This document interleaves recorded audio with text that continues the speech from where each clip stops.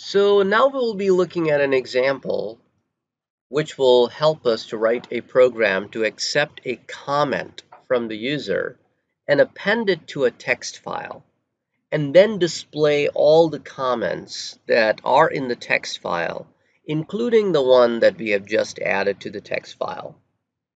So to create a text file, I will be using the Documents folder, and you can open Notepad and you can save some comments in the Notepad and save the document then to the Documents folder, or you can create a text document right in the Documents folder directly by simply right-clicking and going to New and then picking Text Document. This also allows you to create a text document. I will call this text document Comments. Press Enter. You do not need to put .txt. It automatically understands it's a text document because you simply right-click and you chose text document. So you open the text document, and then you may add like 3-4 comments to it.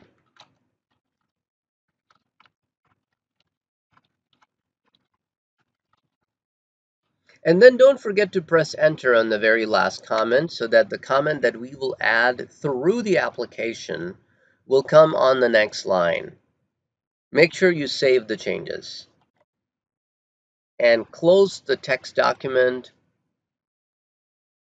And I'm minimizing the Documents folder so that we can test after we append the new comment to it. So first of all, let's talk about the declarations. In the declaration, I have to build the path. And in order for me to build the path, I need to know the location of my comments.txt, which I could easily pull by simply going back to the Documents folder. I could right-click on the text file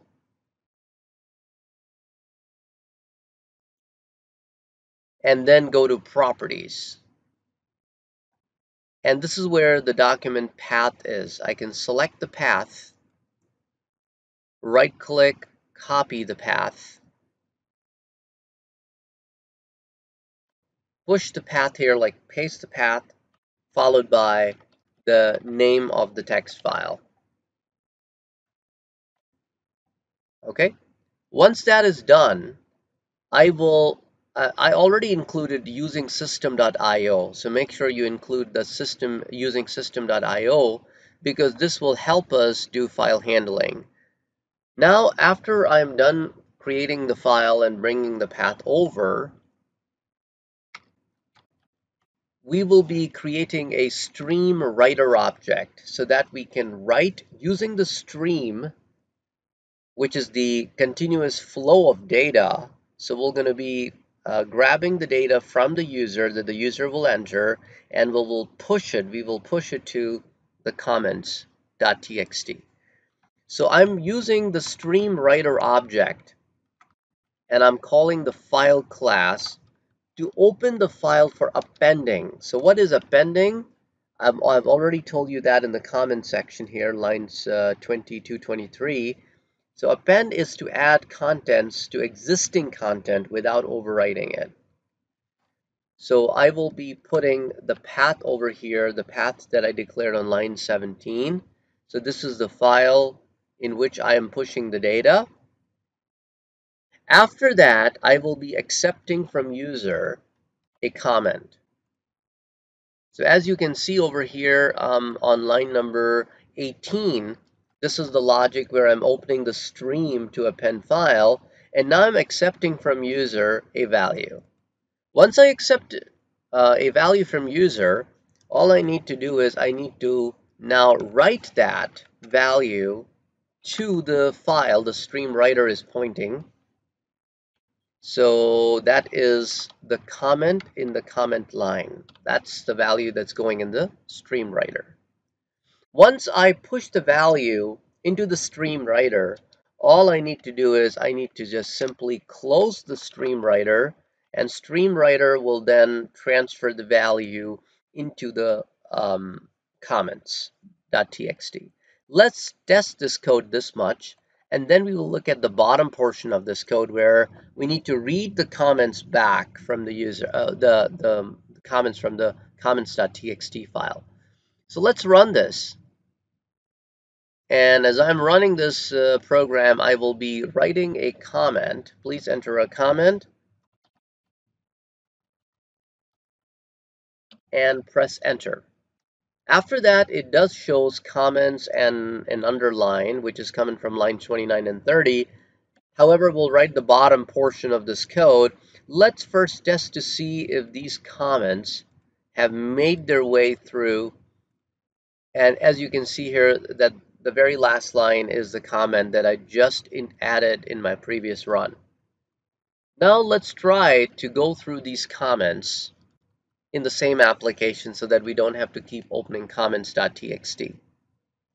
So the first thing I will be doing is I now need to read using the StreamReader as opposed to write using the StreamWriter. So I'm going to be opening the file and I'll be reading from the file. So once I start reading from the file line by line, I can then start processing.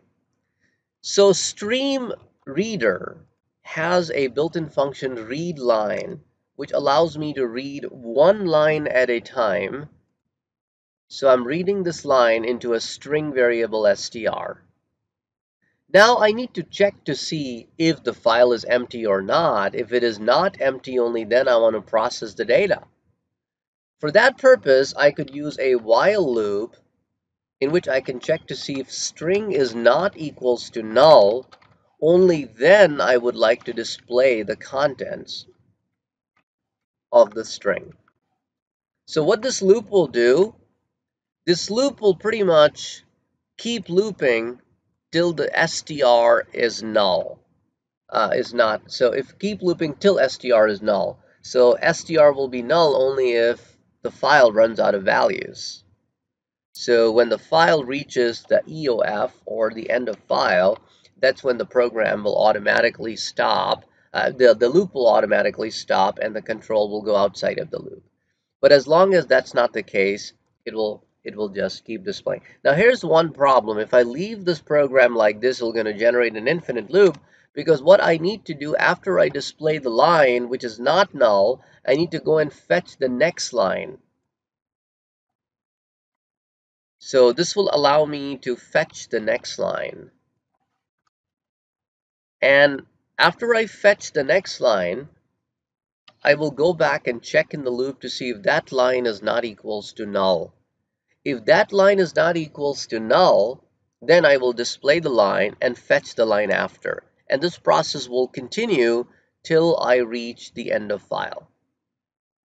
Now, since I'm displaying my comments and I would like to display the numbers with my comments in chronological order, so first comment will be 1, the second comment will be 2. Right now that information is not in the text file. I could easily incorporate that logic by including a variable of type integer and pre-incremented. So what pre-increment does is it updates the value of the variable before it displays it.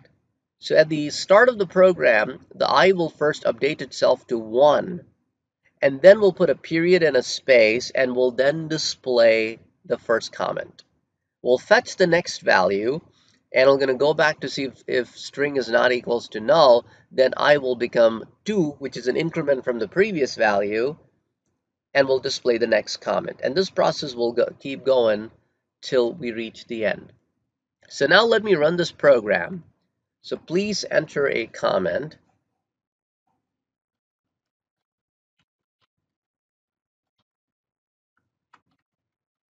And then as I press enter, notice the comment that I just put here is also displayed as the 5th comment. So anyway, this example will help you a great deal in preparing for the final exam hands-on, because final exam hands-on will be very similar to this one. The context may be different, but the main idea will be the same, that I will ask you to create a text file, maybe fill some data in it, then write a program to accept new data, append it to the file, and then read that data back.